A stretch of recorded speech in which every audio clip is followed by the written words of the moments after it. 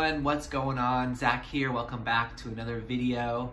Today's gonna be another short one, but I just wanted to hop on here with a few other announcements and an update I wanted to share with you. First off, for those of you that joined me in my live stream last night, my very first live stream, I just wanna say thank you. I really appreciate you coming down and supporting me and chatting. I had a great time. I hope you did too. If you missed it, that's okay because I'm gonna continue to be streaming. I don't have a set schedule yet, but as long as you follow my Twitch channel, it will notify you when I go live. So I'm gonna leave a link to my Twitch in the description below. If you're not following me already and you're interested in seeing me game, click the link, set up an account, and follow my channel. The second announcement that I have is tomorrow, January 12th, Tuesday, at 3:30 Pacific Standard Time, I'm gonna be doing a live chat with my buddy, Sean.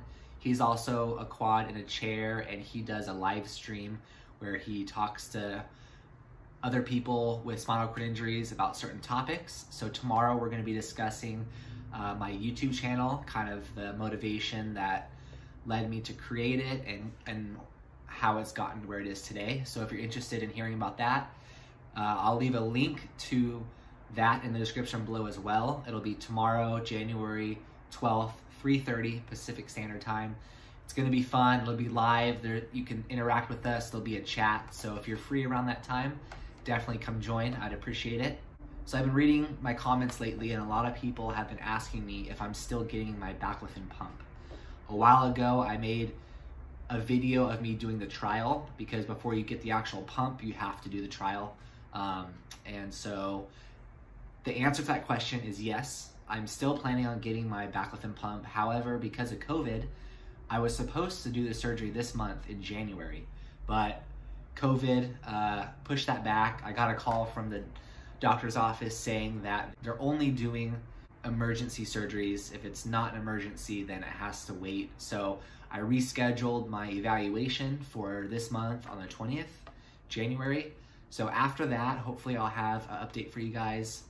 I'll let you know as soon as I know what the next step is, but it's definitely something I want to record the process of. So when the time comes for me to actually get it, I'm gonna try to record as much as I can and get a video out for you, just sharing my experience.